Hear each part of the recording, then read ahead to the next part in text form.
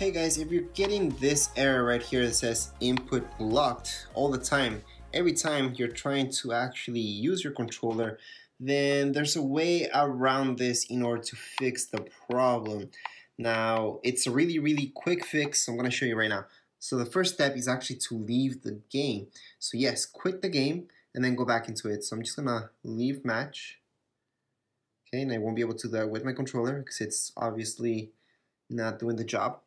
So the fix is actually really simple. Just press Y. Don't touch your screen to play. If you touch your screen in order to get into the game, then you're gonna have that input blocked. However, with your controller, press Y in order to get into the game, then and only then will your controller actually work and you're not gonna get that input block. So I'm gonna show you that in 1 second once this loads up. So right now the game loaded. Do not touch your screen, just go ahead and play.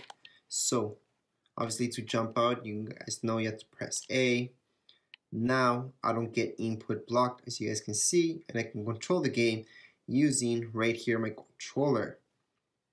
And if you keep having these problems because you're touching the screen and it's detecting that, so it's detecting that you should be playing with touch instead of your controller.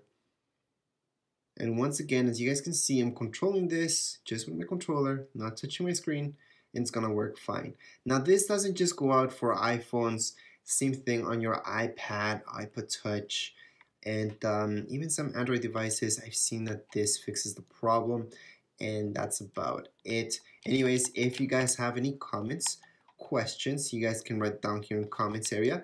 And don't forget to subscribe and rate. Thank you.